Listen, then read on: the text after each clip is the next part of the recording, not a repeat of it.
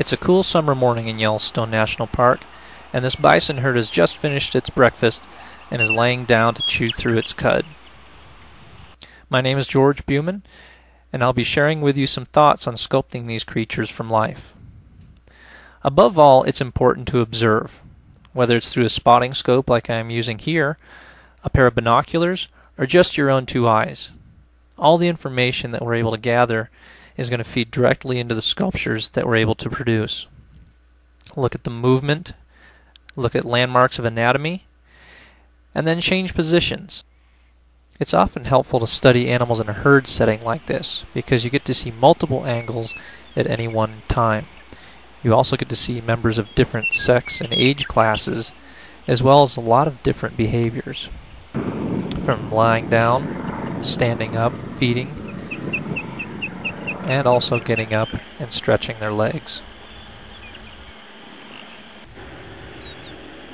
But for our sculpture project here, we're going to start simple, and that's going to mean with a cow bison who's lying down stationary.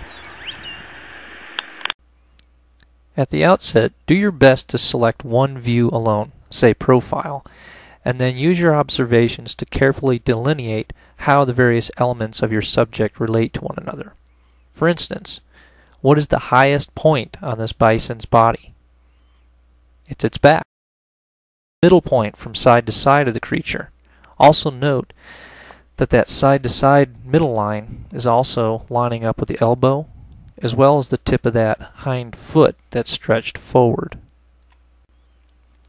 Consider simple shapes that might frame your subject nicely. In this case, a right triangle works well, with the small tail end of the bison being contrasted against the higher, deeper end toward the head and shoulders.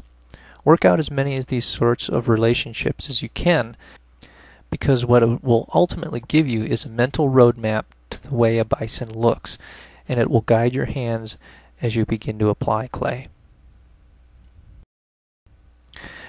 Make every effort to record as many of those large observations of relationships that you can.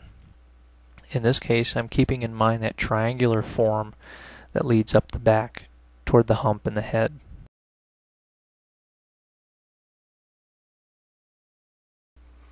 A good rule of thumb is to observe slowly, thoroughly, and then sculpt quickly. Record as many of those observations as you can in that clay before you then start looking at the subject again. You need to approach the subject with questions. How far forward is the knee, or that leg, or that hoof? Exercise as much of your memory as possible, and what you'll find over time is that your visual memory will improve in this respect. In the past, I've half-jokingly referred to this method of study as uploading and downloading. Uploading being spending quality time watching and observing, and then downloading that information into a clay model or a drawing. Also note that as I'm working on this sculpture, I'm editing. I'm making choices about what I find important and perhaps less important. I've chosen to lift the head above that high point of the back line to represent more of what I feel about the animal. I want a sense of relaxed alertness. Relaxed being conveyed by that long stretched out hind leg, but the alertness conveyed by the sense of her head being raised a little bit higher than that level line of the back. After about an hour of watching and 2 hours of sculpting, this is what I've come up with.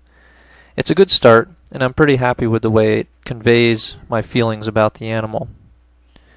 It sets the stage for the next session and the next layer of details. Plus, as you might see in the background, my subjects have gotten up and walked away.